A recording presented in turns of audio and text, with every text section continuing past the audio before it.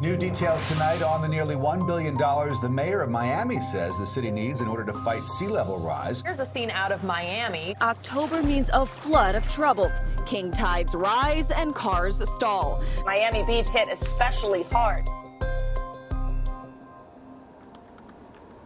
If the models are correct and we have the accelerated rise in seas, which we are planning for, then certain areas of our county will become inundated.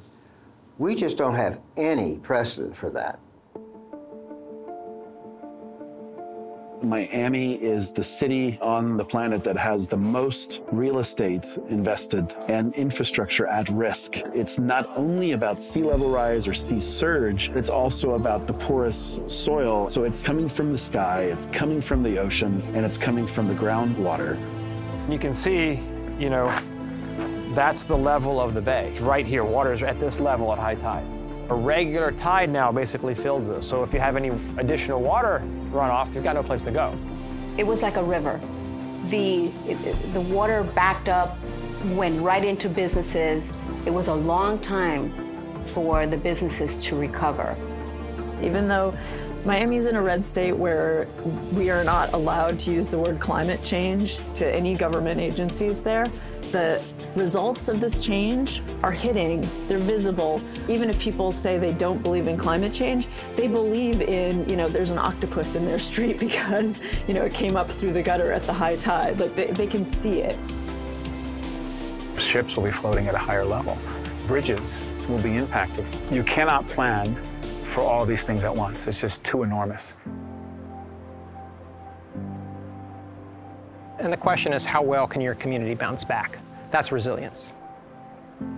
Miami-Dade County has a median family income in the range of $45,000 or $46,000. That's very low for a metropolitan area.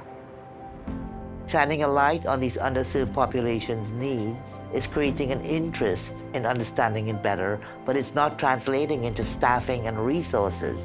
We need to talk about what's real.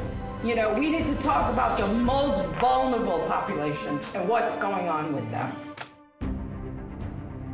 There are many in the business community and even government officials that feel we shouldn't talk about it, but it's too late for that. There has to be not just a new way to build, but a new way to think about the long future.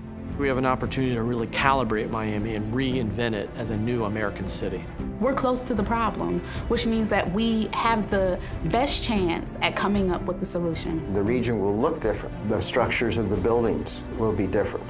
The way we use transportation will be different. Miami will not look the way it looks today in 50 years, and it doesn't look today like it did 50 years ago. And we will adjust as we go along.